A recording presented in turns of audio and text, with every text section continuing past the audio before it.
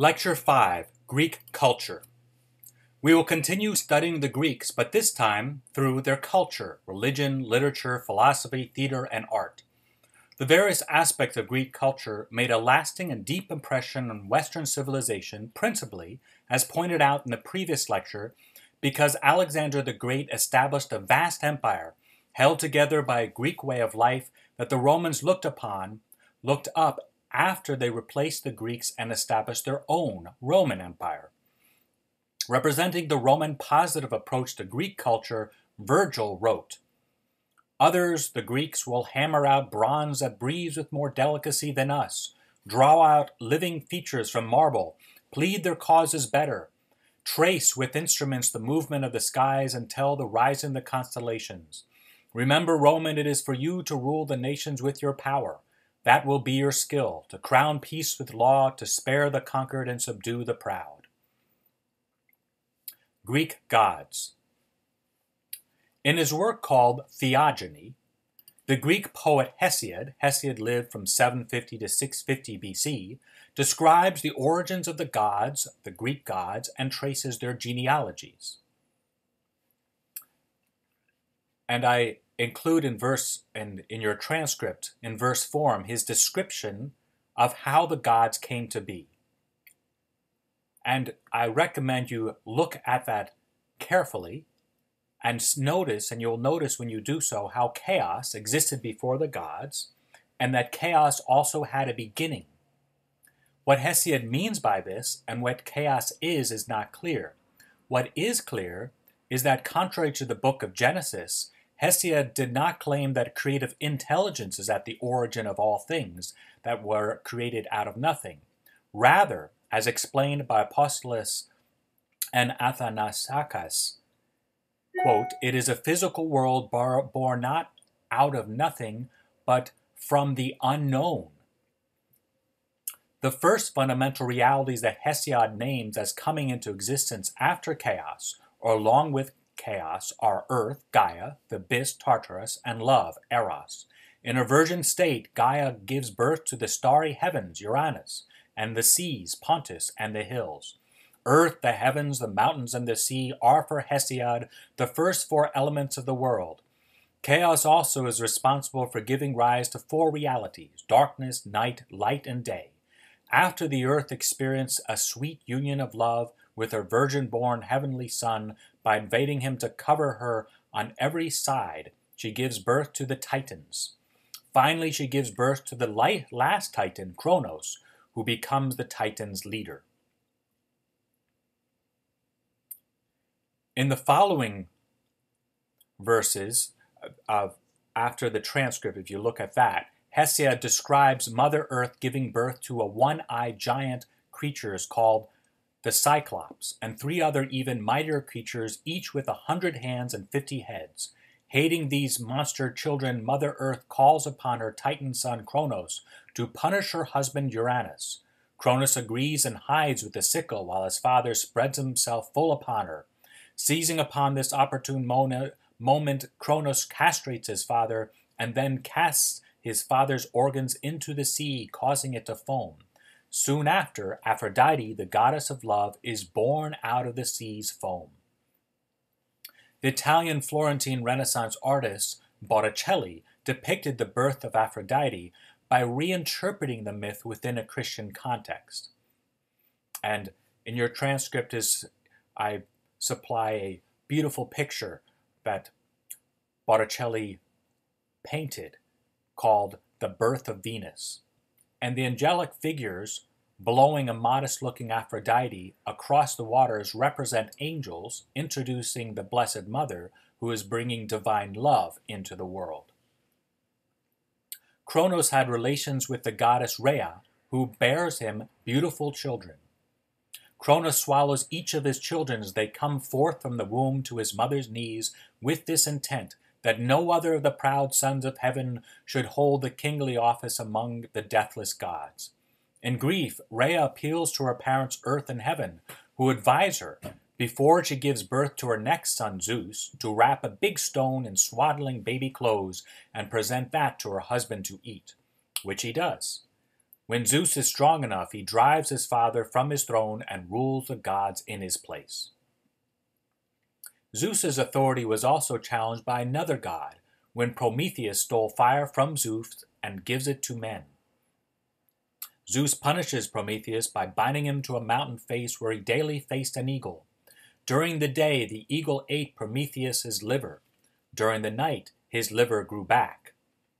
Eventually, Zeus decides to wipe out the inhuman race, which had become increasingly violent after being given the power of fire. In punishment, Zeus sends down a torrential downpour that quickly inundates the whole earth in water. Living among the men is Prometheus' son Deucalion. As told by Lucian of Samosata, lived 125 to 180 AD, in the Syrian Goddess, they were extremely violent and committed lawless deeds, for they neither kept oaths nor welcomed strangers nor spared suppliants. As punishment for these offenses, the great disaster came upon them. Suddenly the earth poured forth a flood of water. Heavy rains fell, rivers rushed down in torrents, and the sea rose on high until everything became water, and all the people perished.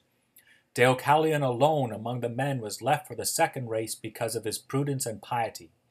This was the manner of this salvation. He embarked his children and his wives into a great ark, which he possessed, and he himself went in. As he boarded, pigs and horses, species of lions, snakes, and every kind of creature that grazes on earth came to him, all of them in pairs. He welcomed all, and none harmed him. Instead, from some divine source, there was a kind of friendship among and in a single ark all sailed as long as the flood prevailed. This, then, is the story which Greeks tell about Deucalion. End of quote. According to Apollodorus of Athens, for 9 days and nights Deucalion's ark floats safely in the flood until it comes to rest on a mountaintop. After the rain stops and the flood waters subside, Deucalion and his family disembark and pray to Zeus, asking Zeus for men to be created. Following Zeus' instructions, Deucalion and his wife Pyrrha throw stones over their heads. Pyrrha's stones turn into women, while Deucalion's changes into men. The first son he has with Pyrrha he names Hellen. Hellen becomes the father of the Greek people. As is evident, this account of a great flood bears similarities with the biblical account in Genesis. The Sumerian epic of Gilgamesh, which was written around 2,100 years before the birth of Christ, is another ancient text that also describes a flood caused by God, in which a man named Utnapishtim builds an ark and survives. This epic is but one of many flood stories from ancient cultures. The Catholic philosopher Joseph Pieper, in explaining this phenomenon from a faith perspective, refers to the Augustinian concept of an original revelation, and I quote from Pieper, "And yet it would be an inappropriate narrowing of the true state of affairs to see sacred tradition realized only in the realm of biblical and Christian doctrine. It is narrow-minded to define tradition, taken as process, as act, as nothing more than the ecclesiastical proclamation of belief which began with the apostles and was continued by their successors with the same authority. Such a limitation of the term is even theologically questionable.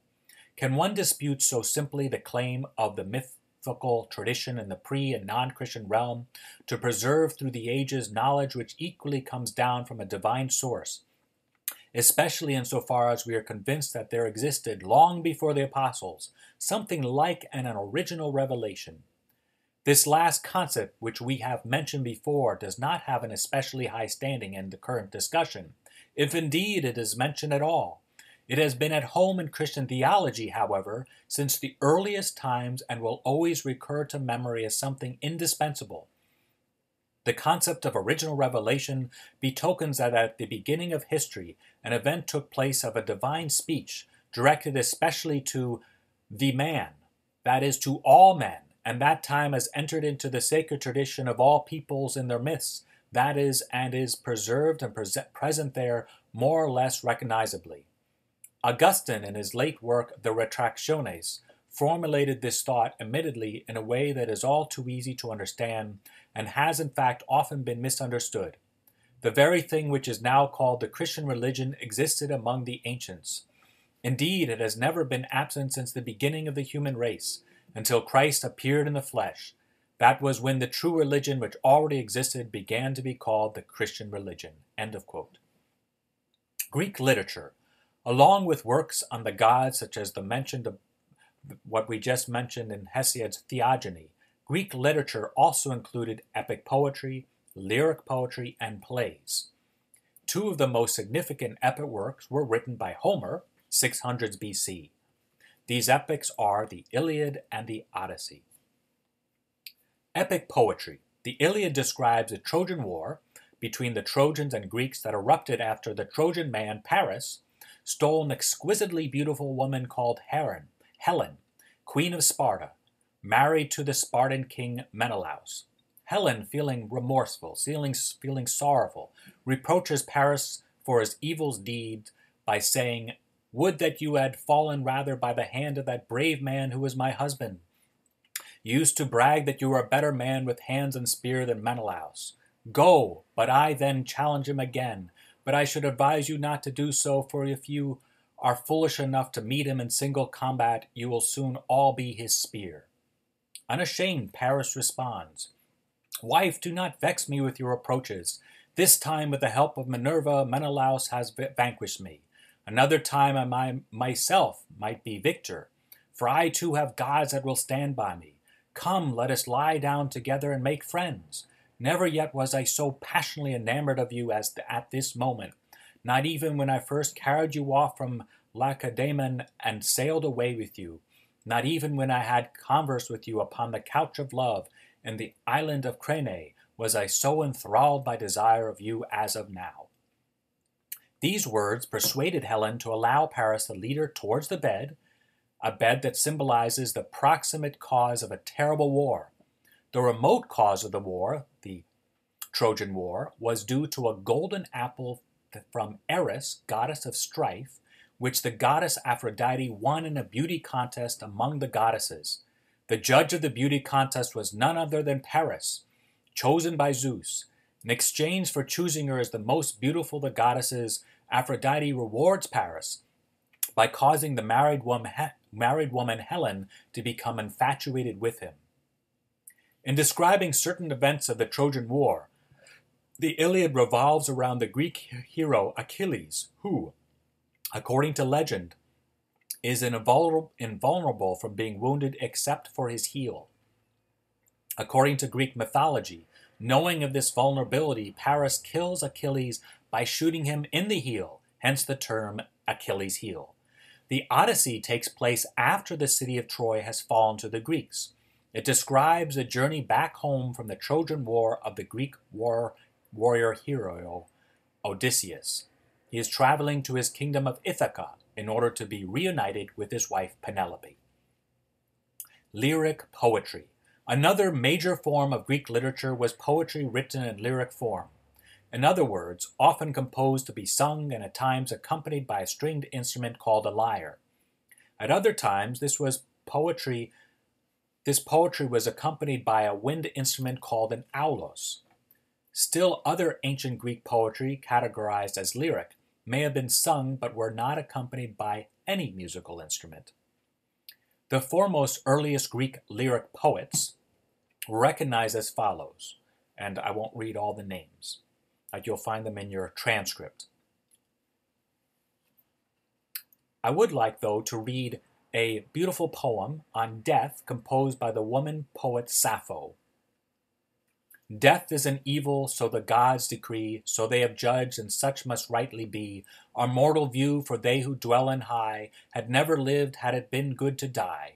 And so the poet's house should never know of tears and lamentations any show. Such things befit not us who deathless sing of love and beauty, gladness and the spring. No hint of grief should mar the features of our dreams of endless beauty, lasting love, for they reflect the joy inviolate, eternal calm that fronts whatever fate. Tell us, my darling, grieve no more, I pray. Let wandering winds thy sorrow bear away, and all our care, my daughter, let thy smile shine through thy tears and gladden me the while." Greek theater. The ancient Greeks also wrote plays, two very basic forms or tragedies, primarily serious plays drawn from myths, and comedies based on funny contemporary events. The most recognized playwrights from the 500 BCs to the 200 BCs were the Athenians Aeschylus, Sophocles, Euripides, Aristophanes, and Menander. The last two, Aristophanes and Menander, wrote comedies, while the other three wrote tragedies. The majority of the plays composed by these Athenian playwrights were intended to be performed in a theater built in honor of Dionysius, god of wine and fertility. Greek philosophy. A few of the most influential Greek philosophers were Thales, Democritus, the Sophists, Heraclitus, Socrates, Plato, and Aristotle. Thales attempted to discover the most basic element of the cosmos. Thales concluded that it is water. Others disagreed with him, including Democritus, who asserted that everything is made up of tiny odd-shaped particles called atoms that are constantly colliding and recombining with one another. The Sophists rejected the importance of speculating what is most true and constant. Instead, they honed their skills and their pupil skills by defeating an opponent in argument regardless of their position. Parmenides and Heraclitus were also not overly concerned with what element is most basic to the universe. However, they were deeply concerned with determining what aspect of reality is primary. Parmenides argued that